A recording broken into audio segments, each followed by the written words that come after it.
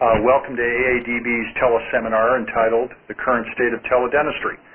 My name is Richard Hetke, and I serve as the Executive Director of the American Association of Dental Boards, and thanks to everybody for dialing into the program today. I hope you enjoy it. We kicked off the AADB teleseminar program in 2017 with 3 seminars, and we hope to do 4 programs this year, with today's program being our first in 2018. And before we get started, just a few ground rules. All of the audience phones are in listen-only mode to avoid interruptions and to avoid interference. To submit a question for consideration during this program, please email your question to AADB staff member Donna Adler. And Donna's email address, I think it's been in the promotional flyers, but I'll give it to you again. Donna's email address is DADLER, that's just her first initial, and Adler, DADLER, at dentalboards.org. Dental boards, all one word, with an S at the end, .org. DADLER at dentalboards.org. And as I said, this program will be placed onto our AADB website as a podcast so that other members can access the program, and we should have it on within about 2 weeks. We'll run today for about 60 minutes. I'd like to keep a hard stop at 1 o'clock Central Time. Our speaker, who I'm going to introduce shortly, will present for about 40 minutes. We'll allow 20 minutes for Q&A. And any questions that aren't answered during the program, our speaker will follow up with a call or an email. So that's about it for the ground rules. I'd like to introduce you to our speaker, Dr. Bruce Seidberg. Dr. Seidberg practices dentistry in Liverpool, New York, which is a Syracuse suburb. He specializes in endodontics. Bruce has been practicing dentistry for 55 years and serves as a consultant and a lecturer on endodontics, general dentistry, legal and malpractice issues, and risk prevention. He's a diplomat to the American Association of Endodontics, the American Board of Legal Medicine, and the American Board of Forensic Dentistry. And he's a fellow at the American Association of Hospital Dentists, the American College of Legal Medicine, the Pierre Fauchard Academy, the American College of Dentists, and the American College of Forensic Examiners. Bruce maintains a number of professional organizational memberships, including the American Dental Association, the New York State Dental Association, the American Association of Endodontics, the American Association of Hospital Dentists, and our very own American Association of Dental Boards. He's licensed to practice in both New York and Massachusetts. Bruce took his DDS from SUNY Buffalo School of Dentistry and his Master of Science in Dentistry from Boston University School of Dentistry.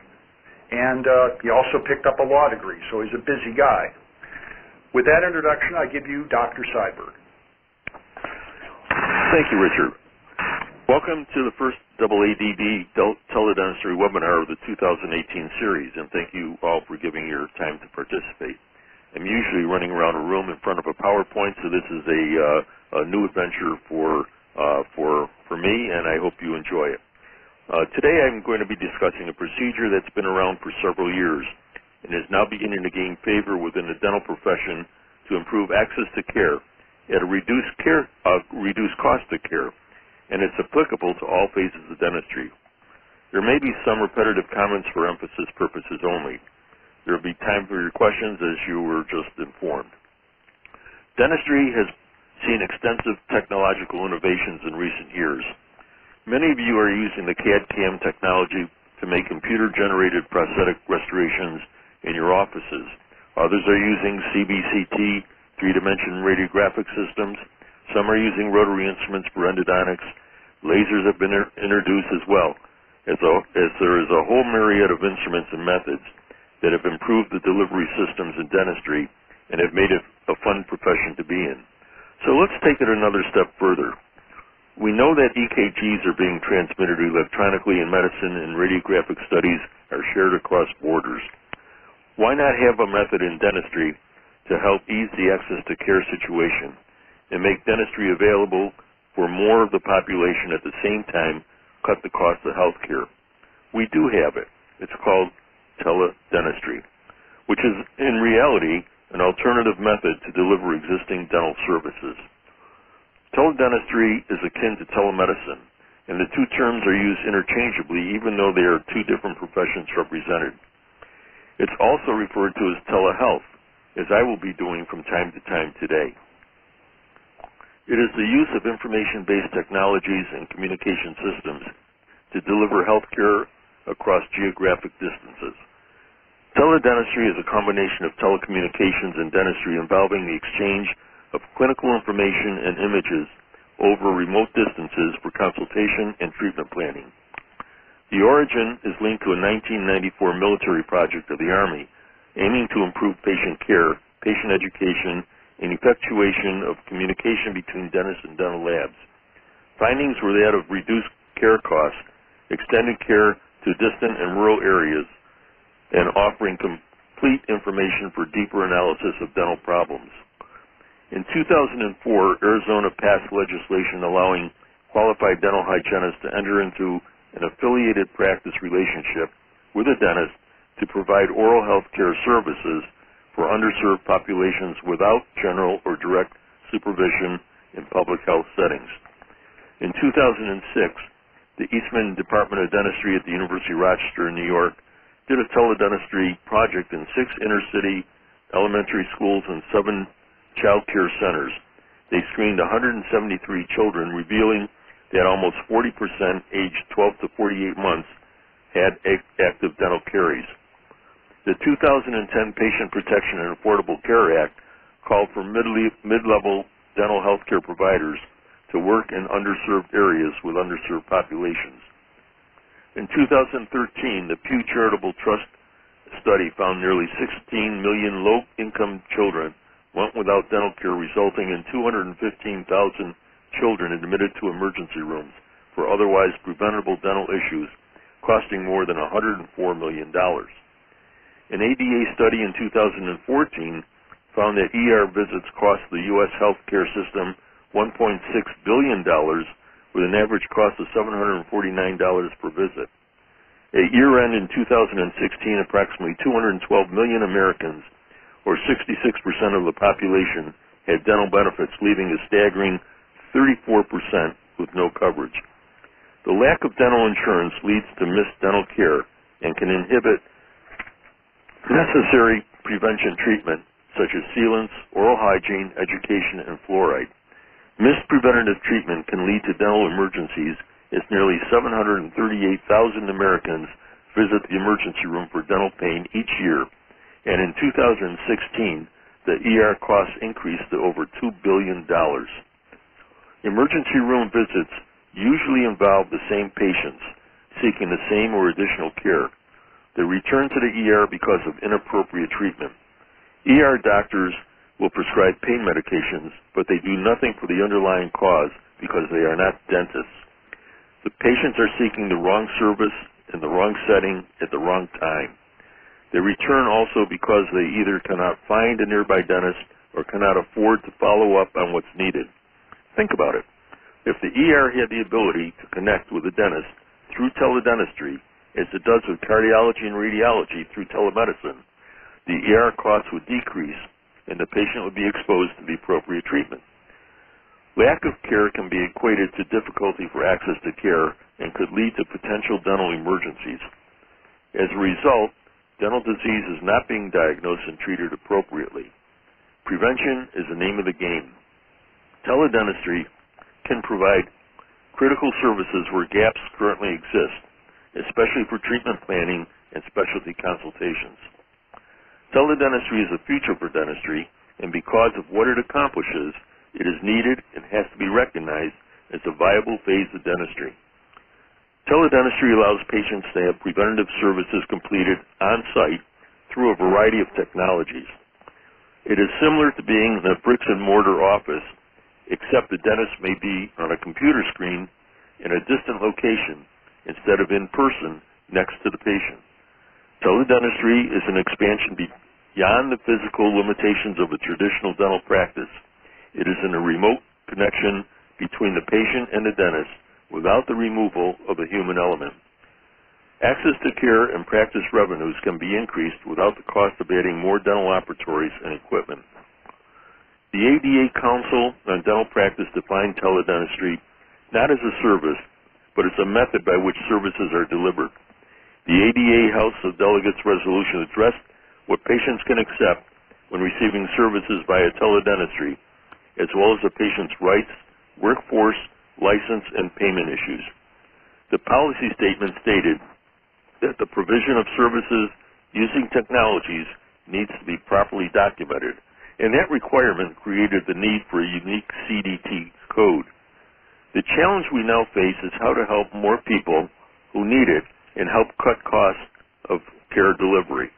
Preparing for the influx of elderly patients and a growing global middle class wanting to improve quality of care and reduce costs of care is a big goal. Using technology to give patients follow-up care instructions and streamline patient self-care is only one simple example, and more will be discussed in a moment. So basically, the scope of teledentistry is to improve access to oral care, improve delivery of care at reduced costs, and eliminate disparities in oral care between rural and urban communities. The traditional paradigm of treating patients almost solely in the private dental practice setting is not capable of addressing Americans' unmet oral health care needs. Teledentistry, as previously stated, is where professionals treat patients across great distances using electronic communications. Information can be transmitted to a licensed dentist off-site for evaluation, but its usage is limited by occupational licensing. One significant barrier is obtaining licenses from each state in which the current or potential patients are or may be located. There are other barriers as well. The best option is to eliminate government licensing for dental professionals, and the goal of total portability is there. State licensing boards rarely place interests of dentists ahead of patient safety, but it does happen. Putting states' rights aside, developing a national telemedicine type license would certainly be to the best interest and safety of the patient. A second option is to redefine the location of interaction between patients and doctors from that of the patient to that of the doctor. Digital patients would be no different than those patients who travel across state lines for care. The doctor would then only need one license and would be responsible to only one set of licensing laws, that of their home state. The third option is for states with reciprocal agreements to honor each other's license, a formation of a dental compact, if you will, or expand reciprocity agreements. 11 pieces of legislation in 9 states take effect in 2018, ranging from requirements for establishing a professional relationship via teledentistry, classifying telehealth visits as a means of alternative access standards, requirements including need for providers to be licensed and use the same standard of care used for in-person patients for reimbursements from Medicaid to private insurers. In fact, rather than document and report a D9995 or a D9996 for insurance purposes, there will be a CDT code as long as the dentist oversees a teledentistry event and is involved in the diagnosis and treatment planning process, making the oral evaluation by a dentist per policy of the ADA. It makes sense to have a CDT code to bring us to a complete circle of treating patients and getting reimbursed. Currently, 48 states and the District of Columbia provide some form of Medicaid reimbursement for telehealth services, and many of those are now requiring private insurance plans to cover the procedure. California and Arizona began covering teledentistry in 2015. California classifies telehealth visits as a means of alternative access standards. Other states, including West Virginia, Hawaii, Oregon, and Colorado, are considering passing legislation to allow teledentistry. The Kentucky State Board of Dentistry in 2014 discussed the issues and formed a committee from neighboring dental schools to pursue teledentistry. Arkansas's policy set requirements establishing a professional relationship via telemedicine and addressed providing telehealth services to a minor in a school setting. Illinois policy specifies the need for providers to be licensed, using the same standard of care used for in-person visits. Texas defines a patient-provider relationship for telemedicine services. Washington further defined where a patient may receive health services to include the originating site of any location determined by the individual receiving the service. So you can see states are certainly embracing the concept of teledentistry in one form or another.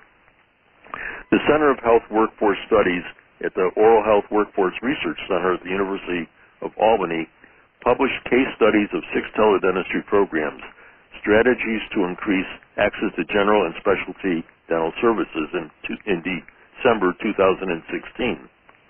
Other telecommunication models were also reviewed. The Alaska Dental Health Aid Therapist Training Program and nearly all healthcare providers in Alaska's tribal health system use telehealth technology provided by the Alaska Federal Healthcare Access Network.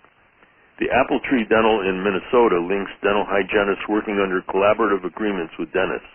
The Northern Arizona University Department of Dental Hygiene developed a teledentistry-assisted affiliated practice where a dental hygiene model places a dental hygienist in the role of a mid-level practitioner as part of a digitally linked oral health care team, as another model using applicable approach to dental teledentistry.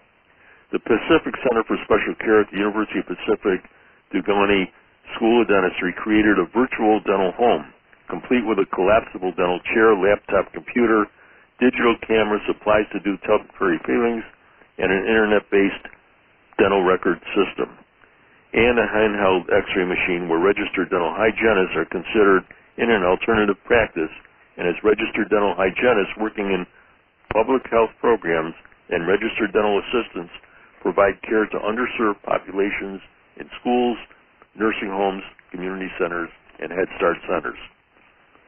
There are 2 specific New York models to learn from. The Finger Lakes Community Health Center had healthcare coordinators use live video for dentists to Skype into primary care settings to provide oral health consultations in rural areas. At the NYU Lutheran Dental Center, dental residents could visit the federally qualified health centers and present patient cases to dental faculty via live video services. In 2015, a New York law was passed allowing dental offices to be considered originating sites for teledentistry, determined from a rural dentistry pilot program with the University of Buffalo. Other accepted originating sites were the nursing home facilities, school-based programs, hospitals, especially the rural ones, various community settings, rural health clinics, physician offices, residency programs, healthcare venues, community hospitals, academic medical centers, internationally linked hospitals, prisons, and disaster zones. So teledentistry extends care to the underserved patient populations at reasonable costs, supplements traditional teaching methods, and provides new opportunities for dental students and dentists. Teledentistry combines telecommunication technology and dental care for increased access to care and advanced dental education. Using technology, professionals can screen, record, triage, diagnose, and order care to be performed remotely. There are several categories applicable to education. Self-education can focus on the use of the Internet. Searching the web educationally for information might expose ideas that will ultimately help a patient. It can be considered a form of distance learning. In addition, interactive video conferencing provides the ability for immediate feedback and is a big benefit for distant learning experiences. In addition, teledentistry provides an opportunity to supplement traditional teaching methods in dental education, offering new opportunities for dental students and dentists in continuing education programs. Relative to the purposes of teledentistry, focus is certainly on senior living facilities, nursing homes in rural communities, and elementary schools. Teledentistry service providers are supporting this concept. Denteractive, a service provider, reported 64% of patients are comfortable talking to their doctor through video conferencing. In addition, 63% of patients have a higher confidence in a diagnosis from a video call rather than an email or a phone call. Think about how long it takes to give post-op instructions to a patient in an office or teach them how to floss or brush, it takes about 8 to 10 minutes. What if those instructions were offered on a tablet, like an iPad, or some other type of technology instrument? The time saved in an office times the number of patients involved adds up rather significantly, and that's a revenue changer. The younger patients like it, and so do half of the older patients. Tele-Dent, by Mouthwatch System, another system provider, converted tele-dentistry evaluations into in-office treatments when needed as a benefit. There is an increased visibility for a dentist who provides tele-dentistry care in their communities and an increase of revenue. The tele-dentist service is a dental consultation and referral system which provides a virtual dentist wherever and whenever needed. Emergency rooms, urgent care centers, and others have a dentist available 24/7, 365 by subscribing to that service. Senior living facilities benefit from reduced efforts and cost of getting dental exams and are provided the right treatment. Nursing homes benefit by having hygienists with written agreements with dentists, referred to as collaborative agreements, ensure that their residents may get services needed as their abilities and medications change. Rural communities, more often than not, lack easy access to care. Tele-dentistry helps close the gap of travel and cost to examine and screen patients, provide urgent care, consult dental problems, and teach oral care and have follow-up treatments. It also provides increased specialist care. It improves the lives of low-income families by providing remote examinations and some treatments where dental care is usually not to be carried out. Oral health is one of the leading causes of chronic school absenteeism due to chronic pain related to eating and sleeping. Tele-dentistry focuses on preventative care, reducing the ER visits and urgent dental emergencies for children. Hygienists are sent into schools and can provide preventative care and carry out simple dental procedures. They can create a dental clinic atmosphere and offer many of the treatments available in a dental practice. By making preventative care and basic treatment accessible in schools, tele-dentistry removes a significant barrier to good attendance and academic success. There is also a secondary focus for tele-dentistry that you have to be made aware of, and that's the dental profession in itself. The role of tele-dentistry affects every phase of dentistry. Oral medicine and diagnosis, there is an effective alternative in diagnosis and oral lesions. In oral maxillofacial surgery, there's diagnostic assessment of clinical diagnosis of impacted third molars and assessing patients for dental alveolar surgeries. In endodontics, there is a remote help in identifying root canal orifices and periapical lesions. In orthodontics, there is supervised interceptive orthodontic treatment remotely. In prosthodontics, video conferencing for diagnosis and treatment planning for oral health rehabilitation in sparsely populated areas. In periodontics, there is a follow-up care for distant care or suture removal under telesupervision for mobile societies. In pediatric and preventative dentistry, there's a visual examinations for caries detection in young children and screening high-risk preschool children in inner-city child care centers. It's a non-invasive telephotography. So I've talked today a lot about the concepts and purposes of teledentistry, but how is it done? The methodologies take place in three basic ways: real-time, store and forward, and remote monitoring. In real-time method, it's also referred to as being synchronous and is real-time consultation live video. It's a two-way interaction between a patient and a provider using audio-visual technology.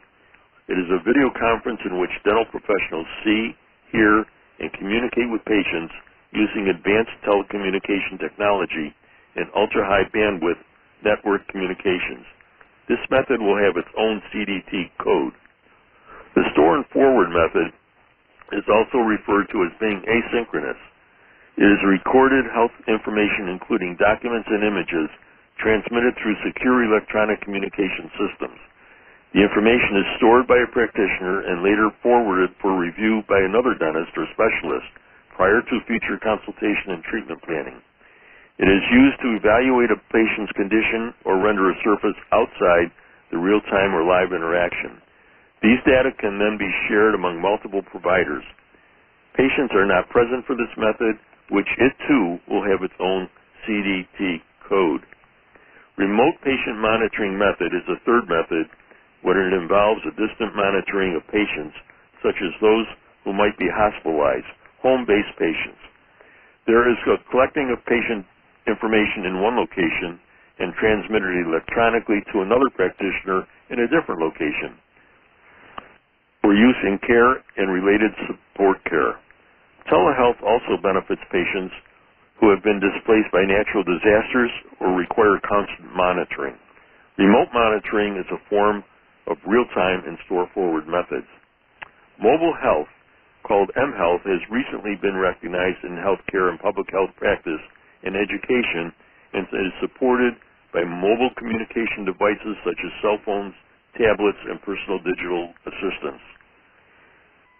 It has been shown that tablets are very effective for certain populations, like senior citizens, in explaining and as reminders of postoperative care and use of postoperative medications.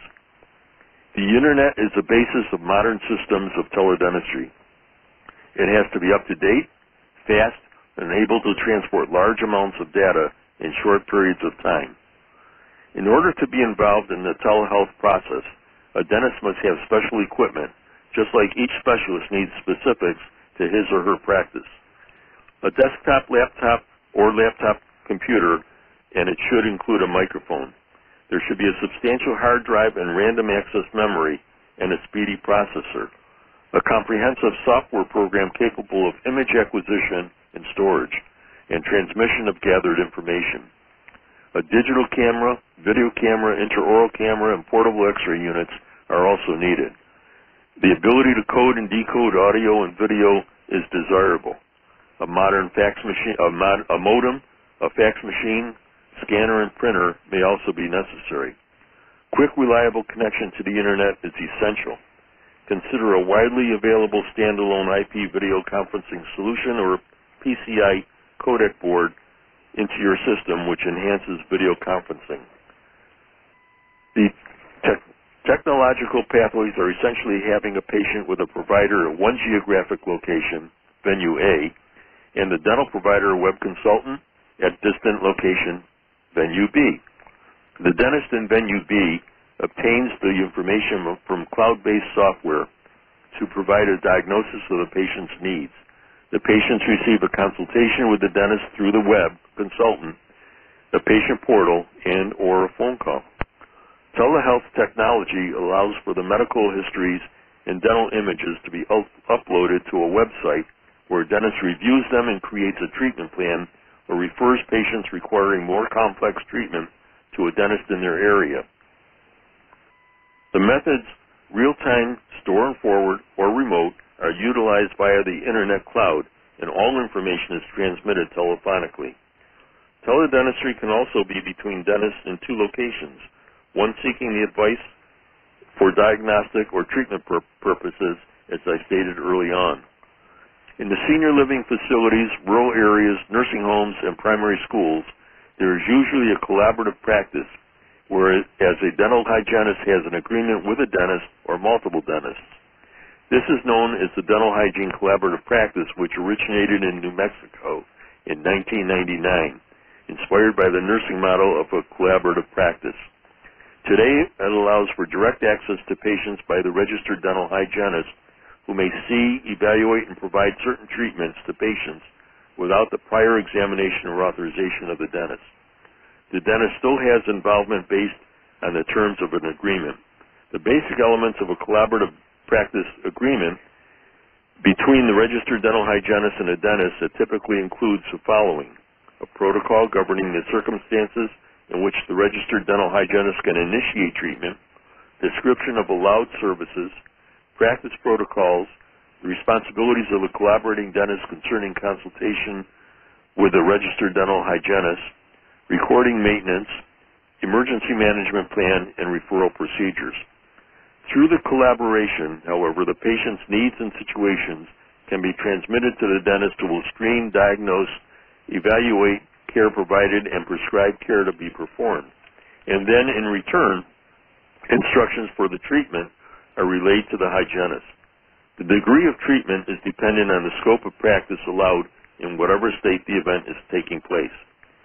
Dental hygienists can provide all the necessary preventative services, such as dental cleanings, x-rays, sealants, and fluoride varnishes. Portable equipment allows the hygienist to create a treatment room in essentially any location by using an intraoral camera to capture an up-close and personal view of the overall condition of health of the hard and soft tissues and tooth structures.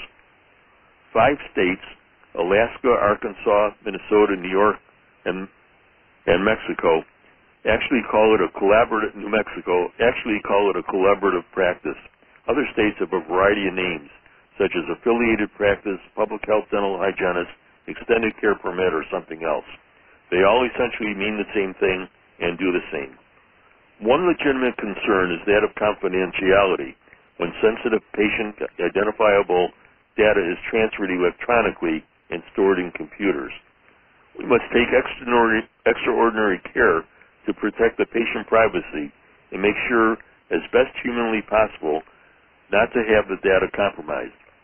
All HIPAA regulations must be adhered to. Data should be sent encrypted to an off-site location. Patients must be made aware of the process and should sign an informed consent document to memorialize the informative information you will have with them. Informed consent in teledentistry should cover everything that exists in the standard traditional consent discussion and form. Included should be the discussion of the risk of improper diagnosis or treatment due to potential failure of technology involved. Having said that, follow the measure twice and cut once philosophy.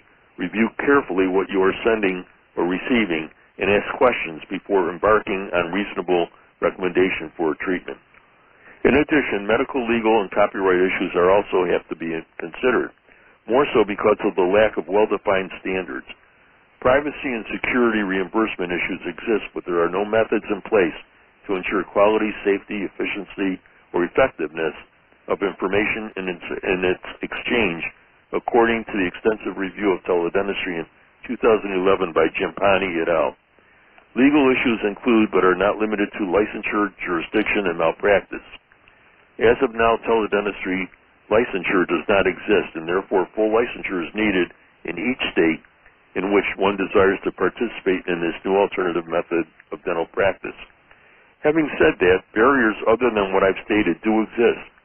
The most significant barrier to nationwide implementation of teledentistry is the traditional system of state-by-state licensure. Most states have some form of regulation governing teledentistry, and there are no exemptions for out-of-state teledentistry consultants. States must have legislation supporting teledentistry.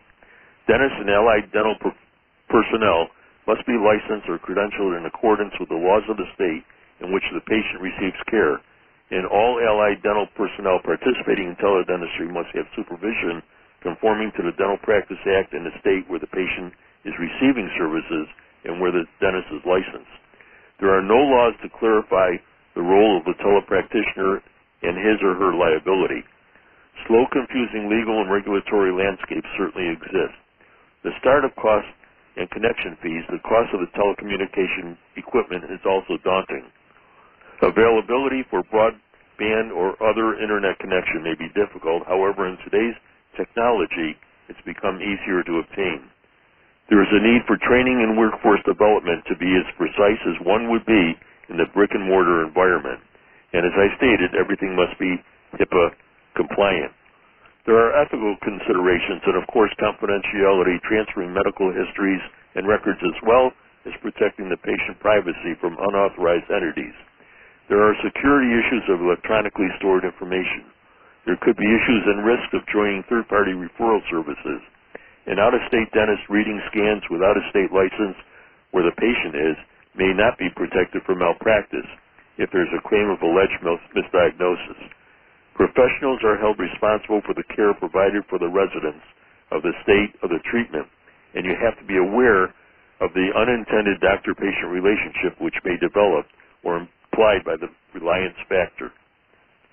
But there are obvious benefits, including all that I've discussed throughout this webinar, and include but are not limited to increasing access to care with less travel involved, supporting improved continuity, of care and case management, and by allowing conducting oral health assessments by interactive video conferencing for the evaluation of patient information with or without the patient being present, assisting the determination for treatment needs. Tele-Dentistry educates patients about treatment options and makes recommendations of appropriate referrals. Tele-Dentistry can provide the critical services where gaps currently exist, especially for treatment planning and specialty consultations. Tele-Dentistry may also allow oral health professionals to evaluate and meet the oral needs of children at school and child care centers. Tele-Dentistry can facilitate greater use of non-dentist providers, an alternative for hygienists or mid-level providers to practice outside the traditional dental operatory by the collaborative practice and improve early diagnosis and treatment outcomes of oral disease. Telehealth provides a unique way to overcome the barriers of geography to deliver patient care, as well as hands-on training and continuing education to oral health professionals in remote clinics. Utilizing current technologies, affiliated practice dental hygienists can digitally acquire and transmit diagnostic data to a distant dentist for triage, diagnosis, and patient referral, in addition to providing preventative services permitted within the dental hygiene scope of practice of each state. Telehealth technology allows for the medical histories and dental images to be uploaded to a website where a dentist reviews them and creates a treatment plan or refers patients requiring more complex treatment to a dentist in their area. This is a welcome procedure for second opinions, pre-authorizations, and other insurance requirements, which can be met almost instantaneously online. Educational services at academic institution benefits and promotes purposeful interaction between educators and students within dental and dental hygiene schools. Because teledentistry can only be practiced within a specific state border, it does not require dental acts to comply with other states philosophically. In summary, because teledentistry provides a unique way to overcome the barriers of geography to deliver patient care, as well as hands-on training and continuing education to oral health professionals in remote clinics, senior living facilities, schools, nursing facilities, and hospitals, it is our responsibility to help guide our legislative personnel and state boards to recognize the importance of true portability and to accept one method for a national license for us to treat patients across state borders. Occupational licensure is being examined in every state, but it appears that dentistry is not being included in this discussion just yet. Thank you all for participating in the AADB webinar. If there are questions, please address them to Donna, as was stated early on in this presentation, and your questions will be answered accordingly. Thanks again. Well, thank you, Bruce. This is Dick Hetke again. Do we have any questions that have been submitted, Bruce, that you've received? I have one here. I know that. Bruce, I think we've got one coming in right now. I sent it to you. Donna just sent it on to you right now, so you want to check your screen. I know you've just finished your presentation, but Donna, okay, we have one from Mary Brown.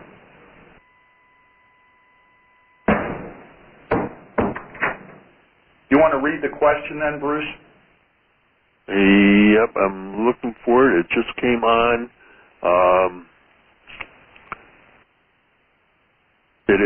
There's a question from Mr. Larry Brown, Executive Director of the Kentucky Board of Dentistry. And he may be a doctor, I don't know. With artificial intelligence and robotics, advancing technologies of 3D and other technologies, allowing telehealth in greater scope, what suggestions does Dr. Cybrick see for writing regulations that do not inhibit, prohibit, or prevent these new business models and technologies to develop? And the second question was, the elimination of state licensure creates legal hardships on each state's citizens to seek relief for inappropriate or standard of care because of the state's court's positions of standing and other issues. Does it therefore become a federal court case? The expense to state citizens is a barrier to relief using national telehealth licensing. The open border type of reciprocity is the answer with minimum registration for each dentist provider to allow citizens to seek relief within the state. A national standard of care and scope of practice is also needed. The Kentucky Board of Dentistry is finalizing telehealth regulations for submission later on this year for approval.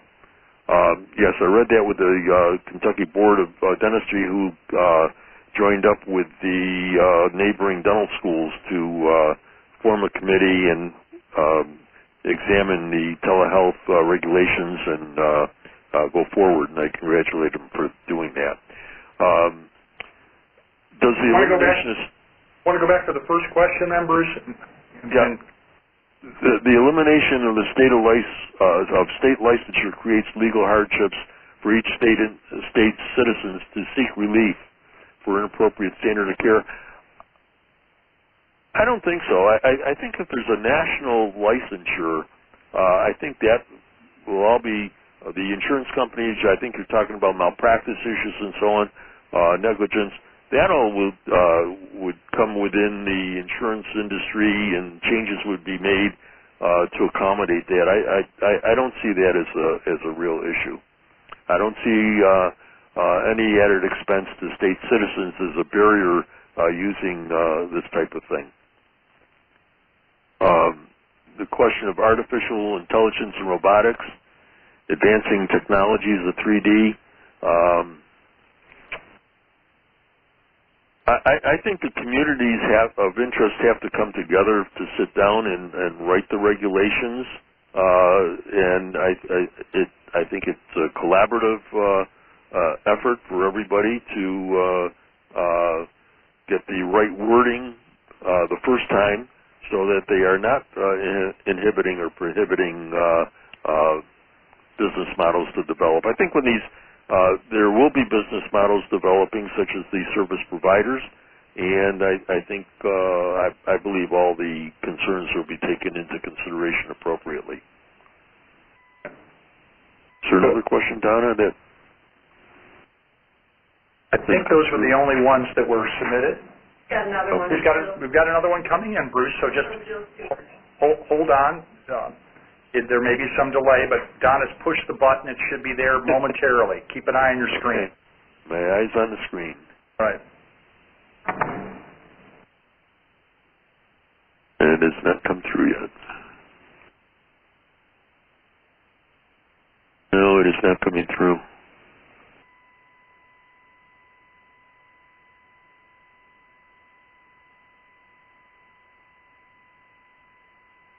Do you have it in front of you, Dick, by chance? I'll get it from Donna.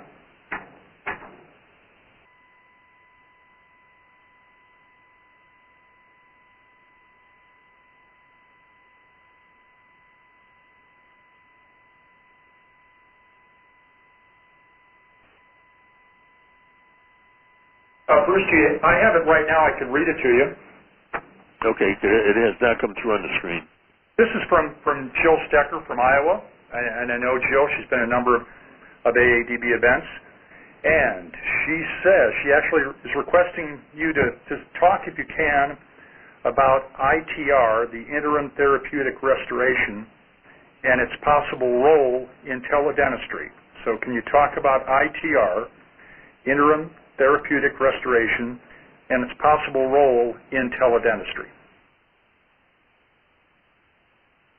I am not that familiar with that, other than to say that for an interim restoration, is that what they're referring to on the question? Okay. Certainly would be for a stopgap method for pain relief with caries. It would eliminate some emergency room visits. I think it would be. I think it has a role in teledentistry in the settings that I mentioned throughout the lecture. It may senior citizen residences, the nursing homes, at schools, and so on. I think it certainly has a place. Well, thank you, Bruce. I think that should do it now for the questions. Those were very good questions, obviously, and thanks, Bruce, for your response. I want to thank you for the presentation, Bruce. I want to thank all the audience for dialing in. Hopefully you enjoyed the program. We'd invite you to look forward to the upcoming teleseminars. As I said, we're going to do probably 3 more in the course of the year. I think we're planning one for June, one for September, and one for December. And we'd invite all the listeners, if you have topics that you think would be good candidates for teleseminars, please email them to Donna Adler, same email address, dadler@dentalboards.org. We've got a couple of topics right now currently on the table, but we're looking for a couple more good program topics for the rest of the year. So that's about it. This is Dick Hetke from AADB.